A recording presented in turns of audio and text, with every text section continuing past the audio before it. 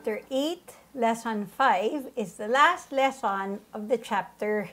And usually, the last lesson of the chapter means it's an application of everything that we have learned in the previous lessons. So this is called fraction of a set. Okay, so in essence, the bar models for these could be helpful. Okay, but not all are helpful.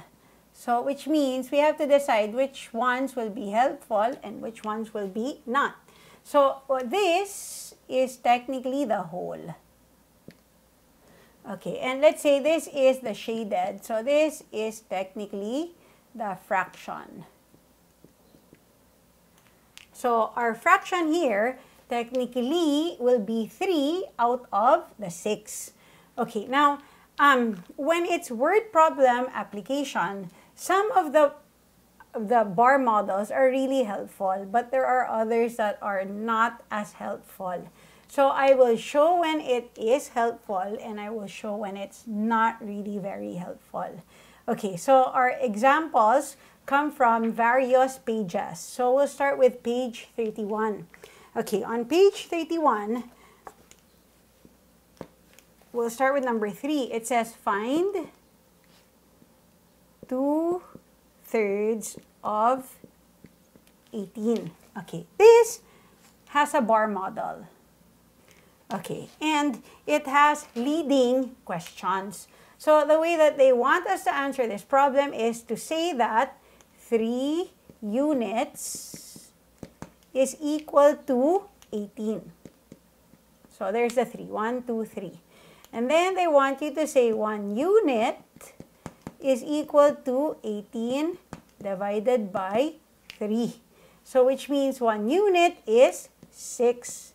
But we want 2 of the units. So 2 units is equal to 6 times 2 or 2 times 6. Okay, which means this will be 12. Okay, me personally, I find that too cumbersome. So if we want to find 2/3 of 18, basically, it's the same thing that's what we're doing here, but it's just faster. Because all we have to do is take 18 and then divide that by 3, which is what they did here. Okay, that will be 6, and then multiply that by 2, then that will be 12. So again, it's 18, you divide by 3. Okay, and then after that, you take times 2. So it's doing everything that the book asks you to do, but it's a faster process. So whatever it is that will be helpful for the kids, then that's what we want to do. Okay, so which means on problem number 4 of the same page, it says find the values. Okay.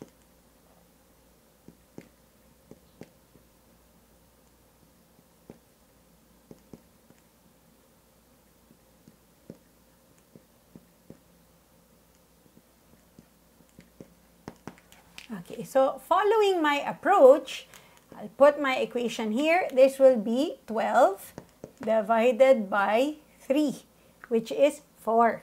And then we multiply by 1, which is still 4.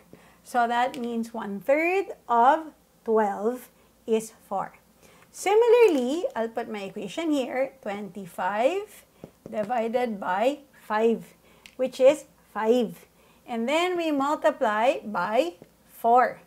So that's 5 times 4, which means this is 20. So again, if we follow the book, it's just more steps, but it's doing the same exact thing in just one go.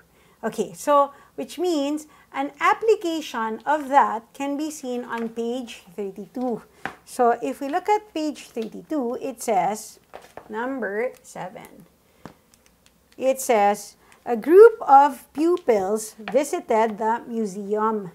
Okay, 3/8 of the pupils are girls. Okay, so then it says there are 27 girls. How many pupils visited the museum? Okay, so since this is a word problem, this is when it's ideal to do the bar models. So this is not a word problem, so I don't need a bar model for that. Okay, so again, it says 3/8 of the pupils are girls. So that means we will divide the whole by 8. 1, 2.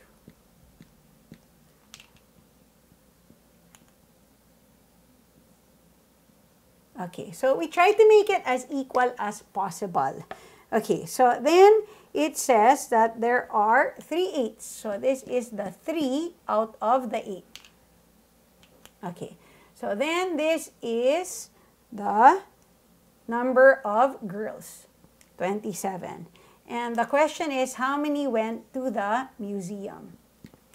Okay, so again, here it's ideal to have the bar model. So I know that 27 is for 3 groups. So which means I'm going to divide 27 divided by 3 is 9. Okay, after I find each box is 9, I'm going to take 9 and I'm going to multiply it by 8, which means I know that there were 72 pupils that went to the museum. So again, the bar models are useful for word problems. They're not as useful when it's a simple problem like this. So I'll demonstrate another one shortly. Another word problem that we will be doing is number 8 on page 33. So again, if it's a word problem, it's really ideal to do the bar models. And this is when we start realizing the importance of Singapore math. Okay, so it says number 8. Raj bought some sweets. He gave 2/3 of the sweets to his friends and had 5 sweets left. How many sweets did Raj buy? Okay, so the whole is composed of 3 parts.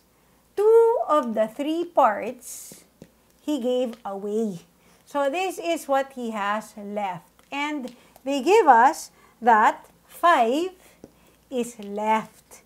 And the question is, how many did he buy? So again, if without the bar model, this would have been totally confusing for the kids and for the parents to teach.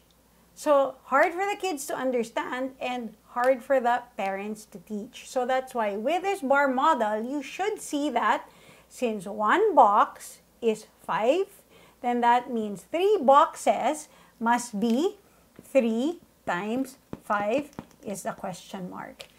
So therefore, we know that there were 15 sweets that Raj bought from the beginning.